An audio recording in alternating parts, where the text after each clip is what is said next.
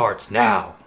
Let's take a look at her her just general sort of fight style, and Stephanie can explain it, and after that we can kind of discuss that with Derek as well. All right, let's go. Sure.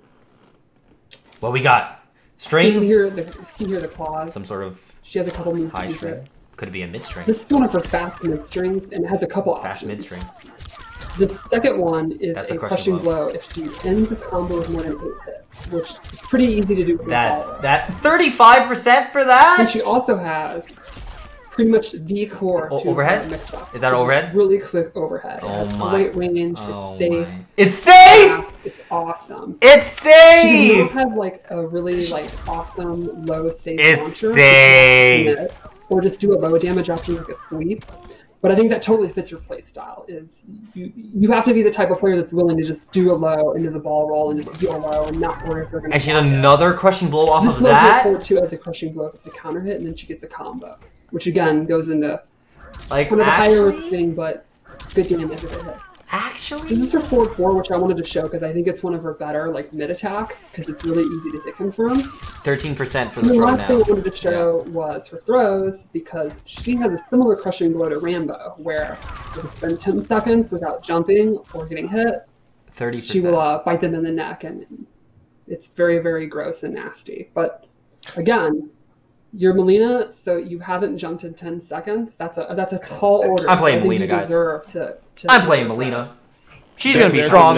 We'll never get that safe overhead. It doesn't even matter if it's a one-hit overhead. Like, if I wish Devora's overhead was safe. Like, but I love it doesn't even matter if it's only 7%. That shit is good for conditioning. Up close attacks, and it's safe. And it's closing in gaps with, I believe it's her away 1 or away 2, where she does that lunge. So that just puts her in place to get right on top of you. And she has a mid 4, or I wish I had a mid with the away 3, so you can mix up the highs or lows and then go into the ball and combo city. Yeah, I think that's exactly right. You know, her weapons, she's gonna be good, guys. Are not. They're kind of outranged by Jade's pole and stuff like that. They're not the greatest range in the world, but they're fast. She has mix-ups, good mids, so. Kind of mid-range, she has to take a risk. So he says, I wish 4-4 was safe for Devora. Honestly, dude. Why is that shit like -16 and it's like 21 starter frames? But then once you get in, good damage, good combos, good crushing blows. They should make it like there's too many characters in this game right now that have safe overhead options that I feel like Devora should just putting their foot as well. Because it's only a splat. I don't even get anything out of it. And no blocking. Who does that? There's just no reason. Next up, let's take a look at her default special moves. So this is what I mean by she's kind of the classic move. The size. Side tosses back, really fast. She 13% for that. That's pretty good. Really great projectile. Ball roll, yeah. Ball roll is exactly what you expect to do. Super quick, leads to combos, which amplifies it. Great whiff punisher. Punishes stuff that's puts back on block, all that kind of stuff. These are all base. And then the teleport kit. So this has a cool new thing where she can amplify it and she goes into a throw and you can choose which direction to throw her, which is pretty cool. You can throw them in the corner, then go for your pressure, and you don't have to get in again, or throw them out of the corner if you don't want to deal with that. You have a life lead, whatever. So it's pretty much what you expect. She can zone and she can counter zone really well because it's pretty risky to throw a projectile when she has both teleport and roll. And she has the low psi. Absolutely. In probably one variation. Agree more than that statement. It's classic Mileena. Classic Mileena. Yep. So you're saying, I just want to just reiterate something. When you do the teleport, if you amplify it, it turns into a throw. Before she does her 4-4. And you can choose the direction which you throw them. Exactly. Yep. Awesome. Super cool. So I think. Did you ever play Devora pre-patch way? When her overhead was it was like pretty much the Mileena that. It was like 12 frames and like -9 when it first came out. I think, are where with a lot pushback, of the you can make it safe. And new versions of old moves and stuff like that. So you kind of determine which other play style you want to focus on, and that's where there's all the fresh new stuff, which is pretty cool. One thing I'd like to is we threw in her classic MK3 combo as well, which is just a good throwback to Mileena. Yeah, I love that kind of stuff. It's the size. Let's take a look. The kick, it's awesome. Let's take a look real quick then at variation 1 of Mileena. So this one I think is a mobility. Variation 1, okay. The first thing is she can do her Psy in the air. Okay. It's great. She can amplify it to recover faster and get combos.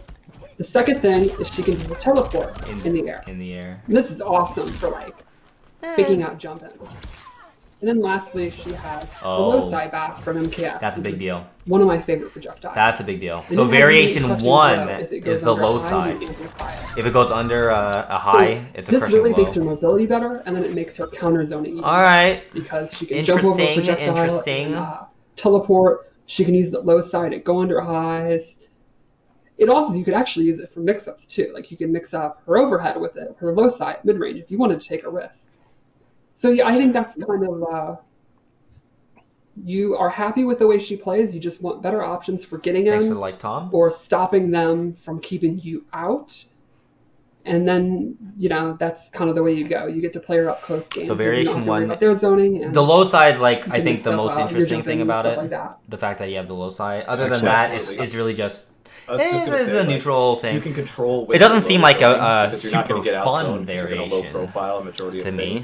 And then once you see something I want teleport shenanigans. I want to be sliding along the ground. I want to be stabbing. Yeah, I mean that's. I personally use the low side. Ed, Jason, Halen, Denver. Thanks for the likes, guys. Exactly for that reason. Like you, if you try to zone that version, I think you're probably gonna have a bad day. Yeah. Can we real quick go back to something from a little earlier? Yeah, I saw that. I want a better explanation. That's actually for those crazy. Who may be younger, haven't played it. Can you tell us a little bit more about the UMK3 combo? Which one is that? Go ahead. It's just one of her combo strings. It's 2, 3, 3, 4. I think it just looks pretty much like a new modern day version of one of her classic button combos. You want to be gliding across the screen, AK spawn. Pretty much, man. It's so funny. I'm telling you, spawns glides with this cape, like they're not good, but they're so fun when you get shit going. And that's the good thing too about the studio. We have a lot of people in the studio who are locked into how the old games played, who know the lore super well and know how the old games used to play and whatnot. Some of the earlier iterations of Mortal Kombat, so that's awesome to have Easter eggs for all ages of our fans. Super cool. Let's take a look at Variation 2. The Variation 2, I think, is the opposite. I think it's a rushdown variation. The first thing is she loses a roll, but she gains this brand new move. Yo, that run? Which I think is pretty awesome. That run? Super quick low. See, this one looks so much cooler. This is the type of shit that I just gravitate towards, man. Like, it looks so sick. An amplify. And it actually has a double amplify. 15%? And you can also cancel it. Like you can for 2 bars? Hold it down, and then just cancel it and not do the attack and go for a mix up. And this has a crushing blow. 15% for 2 bars though? That's kind of ugly. I don't know if that's worth it. Then she also has a bunch of extra throws at the end of her strings. I think she gets 3 of them. You can see her low gets a new one. And I think this one extra strings? Definitely the coolest. She gets this grab at the end and it can actually restand. And then she can get a pretty decent mix up. Okay. And then lastly, she gains a command grab. This move is freaking awesome looking. How is that not the coolest thing ever? Command grab. My brother's gonna want to play this variation. I'm kind of looking at it too. Normally I don't play command grab variations, but KB for the roll. They're definitely gonna deal with their mix-ups, and now they're blind. I love every time we show a new character, there's always a variation. So that's the one Bio is going to probably use day one. But as like grabs, because it has a command grab. Well, I mean, maybe I could try more. Probably a high maybe command I could grab. do that, because that variation looks right up my alley with all the. I might use that one though. That one looks fun. Two-player animation. Zeke and Yahaya, thanks for the likes. Awesome. There. You stay away from her, pal. You just stay away from her. No. Okay. All right. I get it. I'll do it on my own time. I would call that like basically the more savage, ravenous version of Mileena's Variation 2. And it's probably, I would say, probably my favorite as well. Because you're just rushing in, command grabs, the combos are flashy, and there's some cool brutalities attached to a couple of them. I would think so. One other thing is the command grab is her armor breaker. And if you use it on armor break, you get the crushing blow. So that's also really good too. That's good. So you don't even need to do the prerequisite if you catch on armor break. Right. And that also would complement the fact that it's like her rush down 1, you try to break away, you don't want to deal with her stuff, and you get caught. Variation 2. That one, excellent. I don't know if it's gonna be her best one by any means, but it looks more fun than the first variation. Let's move on to number 3. So number 3, I was trying to think of a theme, and pretty much came up with it's kind of a cornucopia of more stuff. First thing is she gets this special roll, which does extra damage and actually hops in the air, so she can go over stuff. Then she gets invisibility, which is a ton of fun. I mean, you can imagine, Mileena's already all over the place. You literally can't even... And now you're going to be invisible rolling at them? And then lastly, she gets a brand new move, which is pretty interesting. She slides her sai across the ground, and she can hold it and decide when she's going to lift it up, and then it'll come back down. So the opponent has to guess, are you going to delay it? Are you going to let it go really early? And then it has a crushing blow if it interrupts an opponent. So if they think you're going to delay it, and they try to just attack you out of it, and you didn't delay it, you can go ahead and amplify it. It's going to hit them right in the noggin. Interesting. And that might... I think she can probably get a combo off of that, right? All right. Let's go back real quick to the invisibility, because the invisibility does have some stuff with it too, correct? Like V1 looks like the strongest. Yeah, V1 looks like it's the most solid variation. So I think there are downsides to using it, but I think it's pretty worth it. Never mind.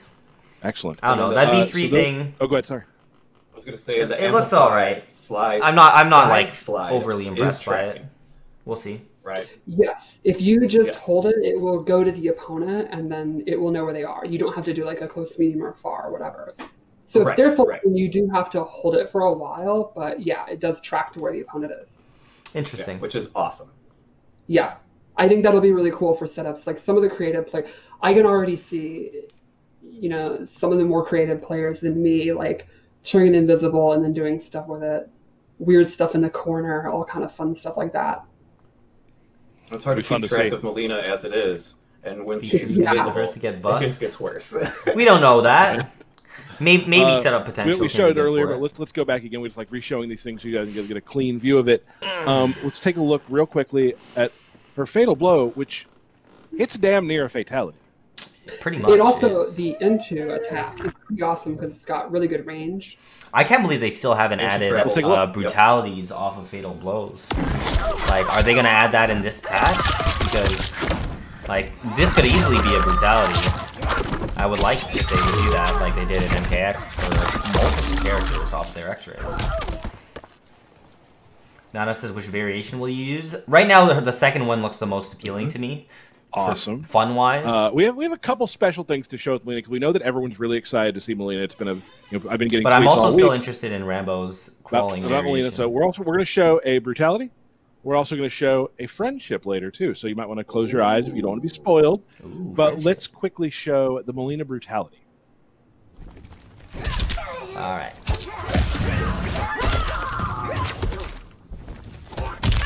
Throw brutality.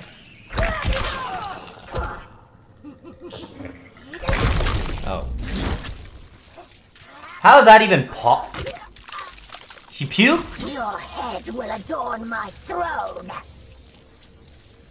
How did she just eat that whole head in one bite? And then she puked. That's weird. Jay next to like UMK3. There's just beautiful shades of UMK3. See, I didn't really play it. Maybe you guys in the chat know what they're referring to. But okay. And the win pose, classic win pose. Oh yeah, of course. Always bringing it back. Let's go and let's take a look at the fatality one more time. Fatality one more time. The same spinneroonie. We've seen the spinneroonie.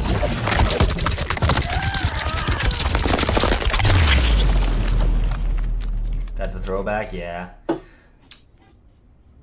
I guess it makes, They like to do throwbacks. Cool Unfortunately, I can't really appreciate the throwbacks awesome. like many others can. So great. We don't want to show every fatality day because I know people.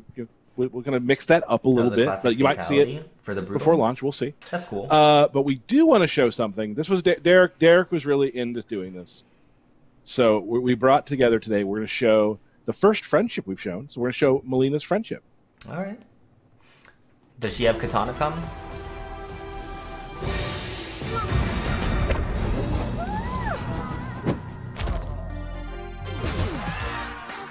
Oh, she has a tea party with a bear of herself, Katana and Jade. That's cool. Oh, no, pick her up, pick it up. Oh, we will have a balance nice patch. bear. There's a balance patch coming with Ultimate Mortal Kombat 11.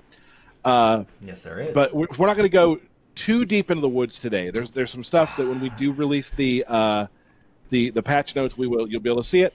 That won't be right away. We won't be releasing those right away. So please don't tweet me every 15 minutes about where the patch notes. They'll probably be released near to when the game is released.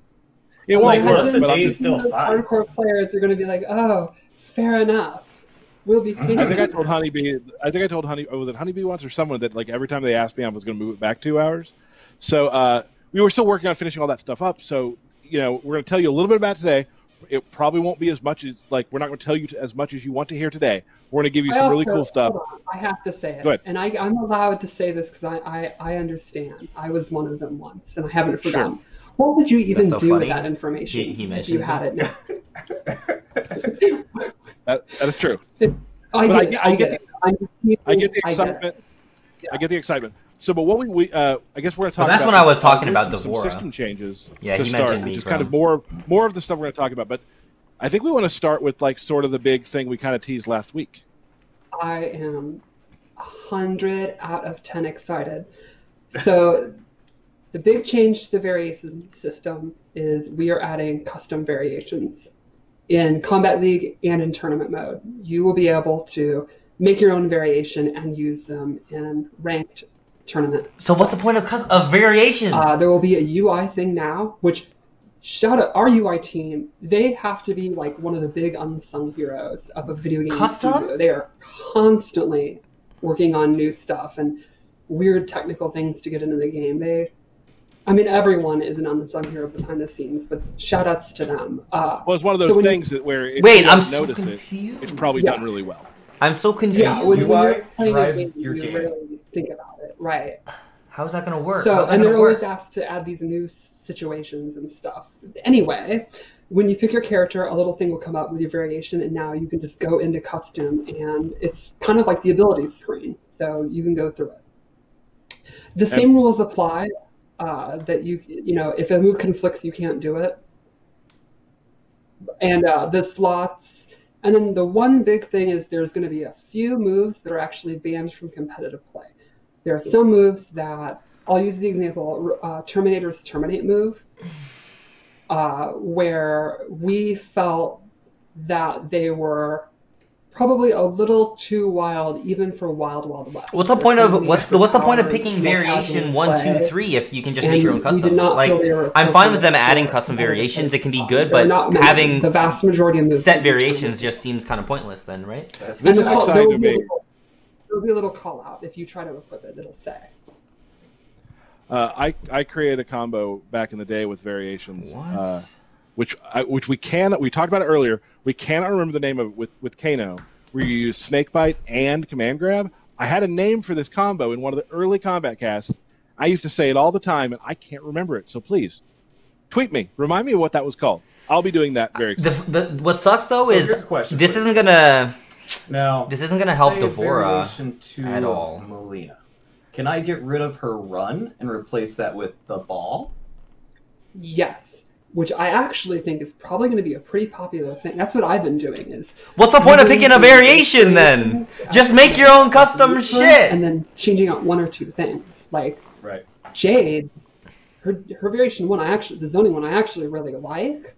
But I like to remove upward Razorang and put in amplifying the double kick. Like, I'm fine with customs. I'm fine with customs, but it just makes the whole having a variation 1, 2, 3. It just makes it pointless. You just want to quickly use it. So if they want customs in the game, that's fine. That's fine with me. What sucks though is I don't feel like it's gonna help Devora at all because you can kind of Widow's Kiss with Deadly Swarm is the way I want to play D'Vorah, so League, I can make it's not going to do anything. But yeah, Newt Saibot's going to be way better. Right, Cassie Cage, she's going to be so much better now too. Oh my god. Okay. Awesome. So that's Newt Saibot is definitely going to be way better. Like that's a big thing. Get rid of that piece of shit Ghost Ball. In my opinion, this is the biggest potential meta shift we've introduced in Mortal Kombat 11. I have absolutely no idea what's going to go on. I have probably in any of our games, I would say. Probably the biggest meta shift in any of our games. That's probably actually not an outrageous. You could pitch me Frost broke ass move. Unless they ban it. We'll talk afterwards. I got a PowerPoint for you. We'll talk about it. So let's now discuss. We were talking earlier about some system stuff. Yes. So we've taken a look at pretty much most of the gameplay systems and made some tweaks that I think are pretty exciting.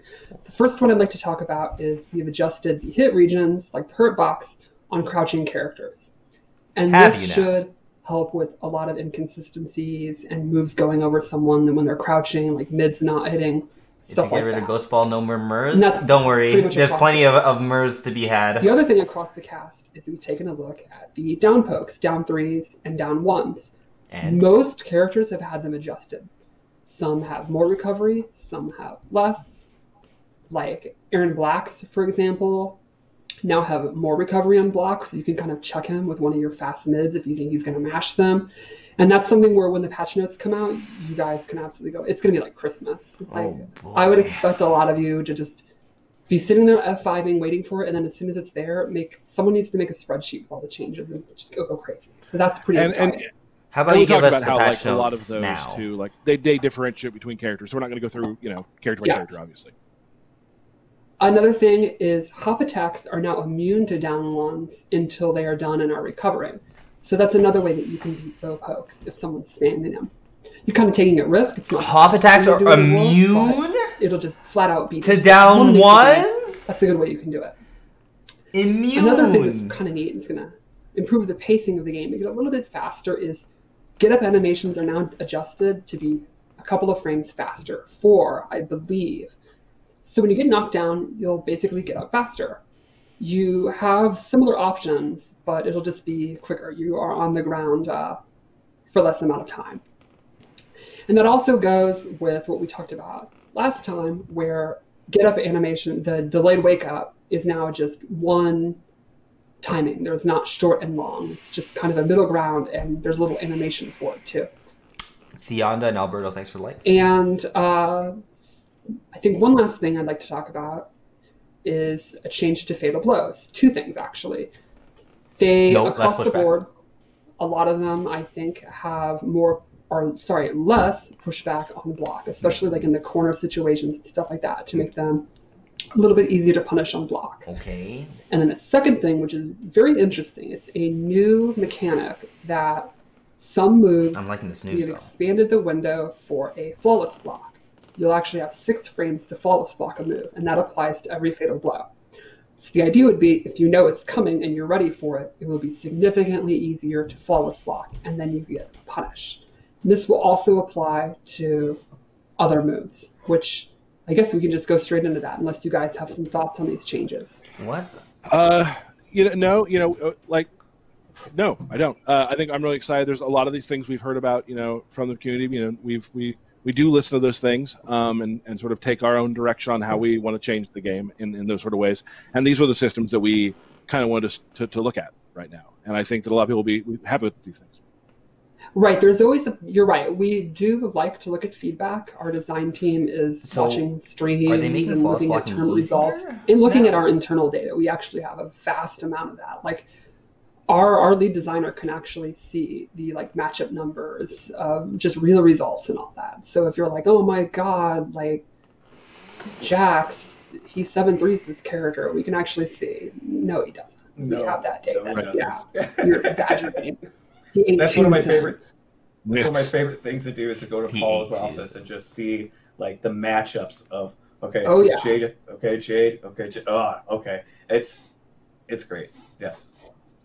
But what I was going to say is there's also a balancing act with, first you look at what is everyone, talking about, who's good, who's bad, then you have to kind of parse out, well, what are the players not adjusting to yet? And then maybe what's harder to deal with than we expected. But then the really tricky part, and that's where the design team really has to think about it, is what do you do to change it? Because it's easy to say, hey, this move's too strong. And it's like, well, we also don't want it to be bad. So it's a whole thing. My whole point is, I would say don't jump the gun, Vedran. At least give it a chance. Anyway, but it really might not be as bad as you think it'll be. Your voice does get through, even though you don't necessarily get a reply on Twitter. Just don't complain to me. Give it a chance, guys. Give it a chance. That's all I can say. Awesome. Give it a chance before you guys make videos we want to show a decision on anything. A couple. There's only like 2. Give it a chance. Again, all the characters have some stuff in their list. We're not going to go through all of that today, but we will show a couple things right now. Who do we want to start with? What do I have here? Let's start with Jackie. So Jackie actually has this enhanced flawless block thing with her leap. If you see that she's leaping, you can flawless block it much easier now. Look at it this way. You kind of got to be ready for it, but it's easy enough. I can do it. And as we've established, I'm an old, and I haven't been good at games in like 5 years now, and I can do it. So that's a really good barometer. And when you flawless block, you can't cancel, so that means she can't get her pressure. Now, of course, if you're sitting there waiting to flawless block, she's going to get her pressure going in other ways. She can dash up or whatever. So it's not like you literally she can't move anymore. But if you're ready for it and you're really sure she's going to leap, it's a really great option to deal with it. The second thing we showed there is her dash punch is now punishable on block. It's -12, so you can get a good jab punish. Thank you. Beat her off. We know that video. How about her 1-1? Can something happen to that? Some of these videos are very short, but this is how we can't show it live like we used to. So this is how we're going to do it. Honeybee, Ketchup, and Mustard, etc. will be doing a 45-minute video about that 20-second clip. Will I? I don't know if I'm here. But thank you for the shout out. And I'm here for it. Let's take a look at Raiden. Yeah. So Raiden got some command changes. This move is now actually advantage on block, and it ends in an overhead, and it's really quick. So it's really awesome for mixing up with his back one pressure. And then the Super Volt move is now safe if you charge it for just slightly. And the main reason I wanted to show this is that it's an example of some of the tournament moves that you might want to use in your custom variations can be quite a bit different to get ready for the custom. I got 2 shout-outs today. That's crazy. It's not like even my birthday. 11 days, Derek says. 11 days. We cannot wait to see you playing the game. Thank you so much for joining us for all of these combat casts. Thank you to the team behind the cameras and everything helping us. It's been a real joy to be able to bring these to you, and we will see you next time.